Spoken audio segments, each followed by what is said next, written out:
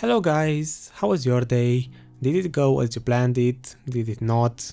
I mean, did you even plan the day at all? In any case, this is the fourth patch notes video that I'm doing in a row, so I suppose I better stop slacking and maybe upload a little bit more on YouTube. I guess I'm going to start that tomorrow because today is Wednesday. So today we got another maintenance and another set of patch notes, and I figured this week I might as well read them and see what changes we got in Black Desert instead of skipping it again like I did on the previous week.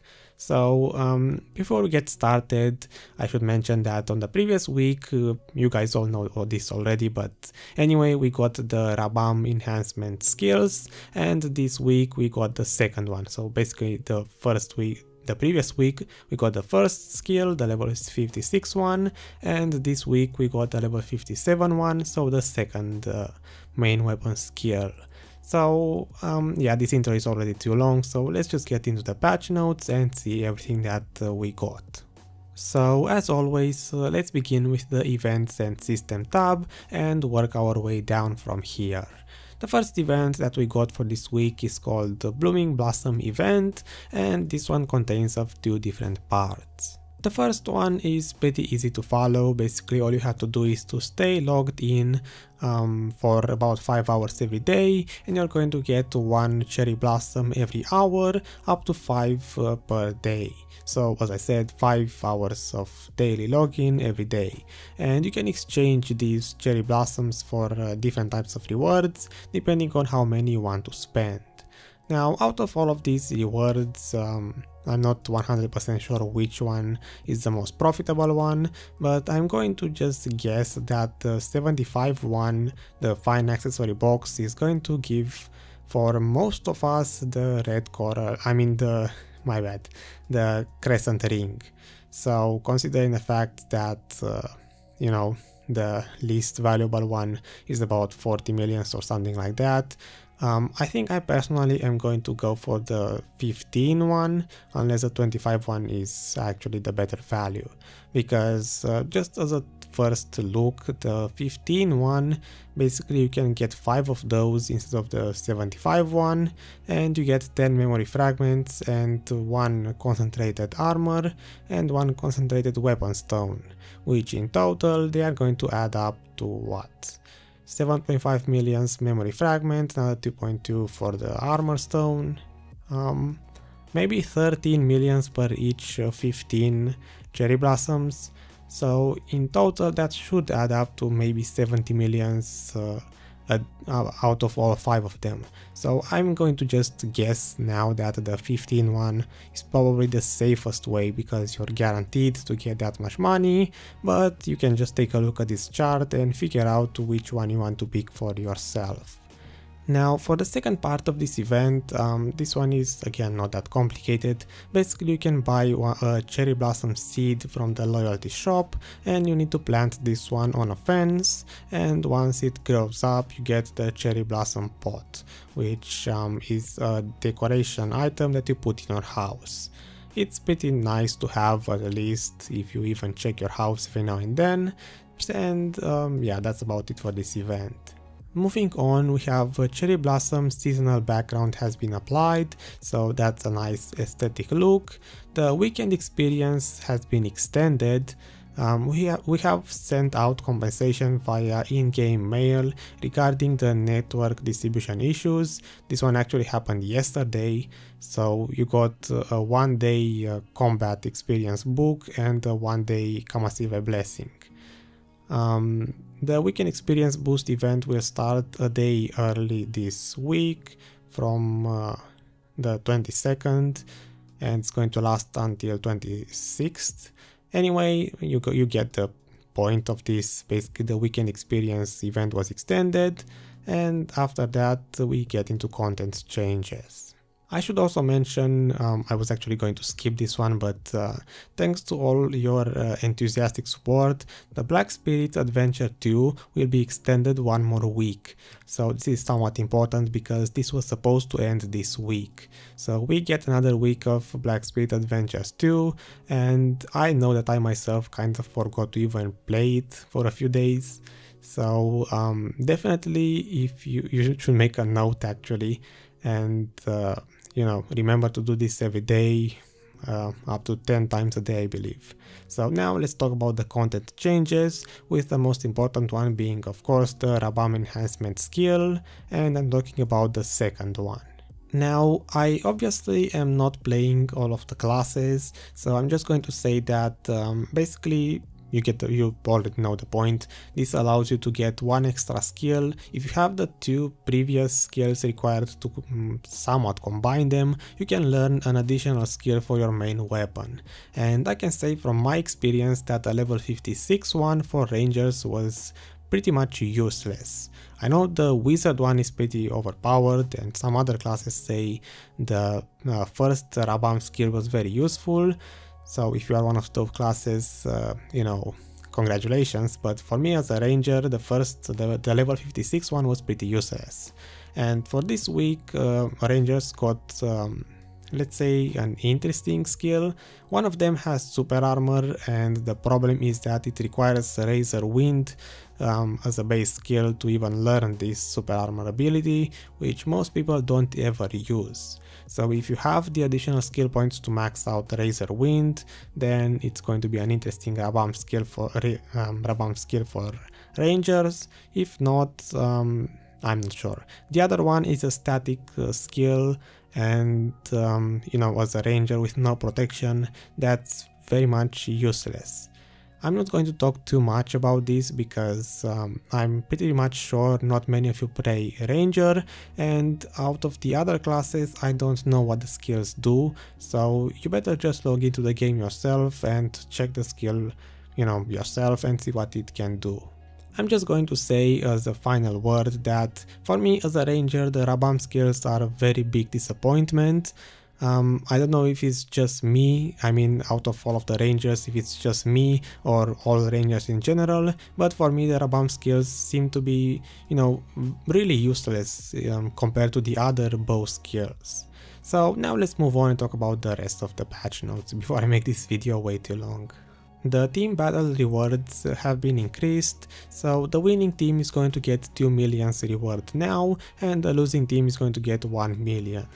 I actually never did team battle before, so I'm not sure what was the previous reward, but I'm going to assume they just increased the you know, the reward a little bit. But the interesting thing that I actually quite like in this patch note is that you can now obtain sharps and hearts from gathering with an empty bottle. And this is actually, at least to me, it seems quite interesting because I'm one of those players that kind of, you know, very rarely gathers at all. So to be able to just buy out of bottles and AFK in Hydel and still get sharps and hearts is actually very interesting.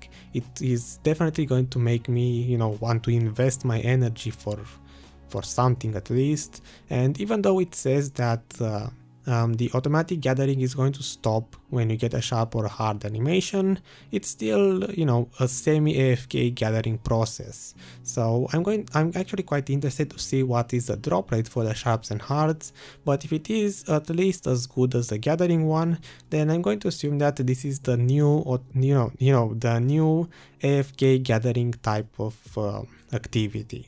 Moving on, we have movement speed and related stats will no longer affect how fast a character will push a cart or wheelbarrow. Not sure what this one even means, but there you go. A new wall object has been added at the starting point of the red battlefield, the red desert side of red battlefield. This one I actually noticed because by the time the patch notes came up, I actually had time to do 2 red battlefield games and test a new Rabam skill, and I did notice the wall. At first I thought it's actually a bug, but no, it's not. It's going to be interesting exactly how much use people are going to make out of this wall, because you know, it changed the terrain, so it might have some, you know, tactical use. Besides that, moving on, we have team battle will now end when more than 3 team members exit the game. I can't really talk too much about this topic because I never did team battle, so let's see what else we have. A new title, Colorful, has been added, and you can obtain this one by killing enough cuckoo birds. So if you want the colorful title, there you go. The pre-order function has been added to the transaction made. Using the pre-order function will trigger the cooldown of the transaction made. I'm pretty sure this just means they added a button to at least put a pre-order on an item using your transaction made. So just quality of life improvements. Pre-order button is now available for out of stock items in the marketplace. I think that was in the previous patch note as well. I might be wrong. So anyway, we have some fixes which I really couldn't care less about.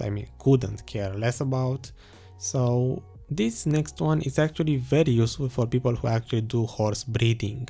So Mount's death penalty system will be amended next week. So it's not going to be available, from what I understand, this maintenance, but starting with the next week, if a horse dies, the death count will no longer affect the horse breeding process, and maximum stamina of a mount will no longer decrease with death. So this is actually, very useful for people who actually do horse breeding, because now you can kill your horse as much as you want and this shouldn't affect the breeding process at all.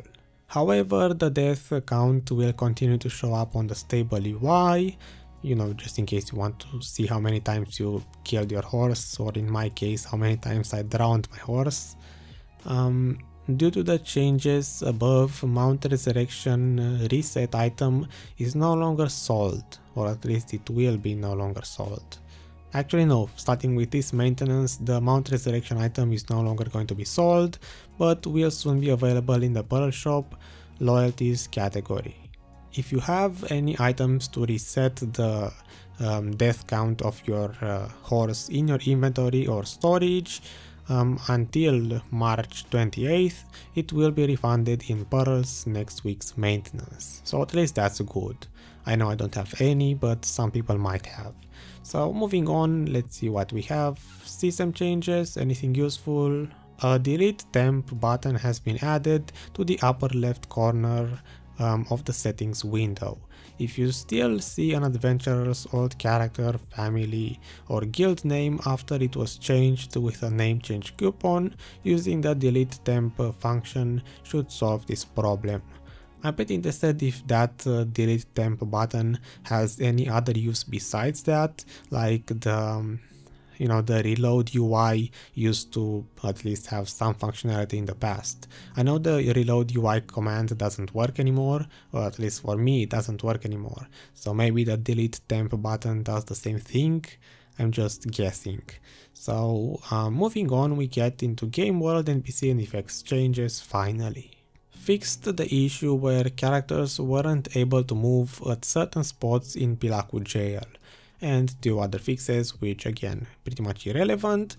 From NPCs we have pretty much irrelevant, I don't really care too much about it, but anyway, we can at least read them. Node manager of Polyforest has been renamed, as I said, irrelevant. Grana marketplace director NPC name has been changed. Actually, you know what, they just changed some names, irrelevant. Mouse changes fixed the awkward appearance of characters when sitting in a bell something wagon, irrelevant. From class changes, what do we have in class changes? For rangers, we have the damage of the bow skill will now be correctly applied as 150 times 2 while mounted, so I suppose this is just a fix. We have some more fixes. Mystics actually have quite some changes, so the PvE damage of the skill Hurricane Sweep has been increased. At this point I don't even know why Mystics need buffs. So it seems like it has twice the damage that it had before, at least it's just for PvE. Next, HP recovery effect of the skill Spiral Tornado has been removed, so that's a nerf in a way. The HP recovery of the skill Hurricane Sweep has been modified. HP recovery, so from plus 20 per hit, now it recovers 500 upon using the skill. So actually this is a form of buff, I suppose. I mean, for PvE it might not be a buff because you might recover less HP overall, but in terms of PvP, if you use this skill on just simply one target, you're going to instantly get 500 HP instead of only 20, so it seems like a buff to me. Anyway, the missing information regarding the status effects has been added to the description skill. Okay, that's not exactly relevant, but I mean, do mystics still need changes? It seems like they got some damage increase for PvE and this change in HP recovery, which as far as I remember, mystics already had a very good HP recovery anyway. So I'm just going to leave you guys to talk about that if you want. Item changes, anything worth talking about? From here, the only somewhat relevant change is the high quality carrot juice and the special carrot juice will now recover 50% more of its original recovery amount on a horse or on a mount. So yeah, if you were using a lot of carrots before, then you're going to get 50% more of, I mean, just from the special ones and the high quality ones.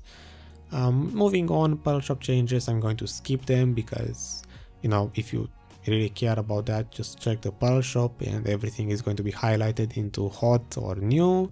Monster changes, we have Manshaum Charm and Manshaum Totem will now be able to recover the HP of a maximum of 3 monsters. The Manshaum area isn't exactly that popular. I actually spent about 1 or 2 hours yesterday there. Maybe it's somewhat of a buff to the totems, but in any case the mobs are not that tough to kill. So quest and knowledge changes. The first one is just a fix, so I don't really care about it that much, but the second line, which says you no longer need to have 351 minimum contribution points to accept the following recurring quests, seems interesting, even though I don't have any idea what these quests are because I know I don't have that much CP. Maybe those repeatable quests are actually worth doing. I'm going to just take a wild guess and say that they all give you contribution point experience as reward, so definitely check them out in game if you have the CP required. I mean, it says you no longer need 351 CP, but it doesn't say how much you need. I mean, after the change, how much CP you actually need to pick them up. But if it's just simply, you know, available since 1 CP, I suppose everyone can pick them up. But anyway, try them out if you want. I will try them out if I can find them. So besides that, just some fixes, interface changes, anything relevant. I guess there are some small changes. So now when you give a gift to someone, it's going to also display the cost in pearls, as if anyone cared, it's just a gift. But the somewhat interesting one is the cancel button in the end game window will be, has been replaced with a tray button. The tray function is available for quick slot hotkey and minimizes the game display to your computer system tray. So I guess that makes it somewhat easier to minimize your game when you go AFK or something like that. And then there's the recently successful cooking and alchemy windows will no longer hide the inventory window when using a cooking utensil or alchemy tool. So that's going to be, it's a quality of life improvement.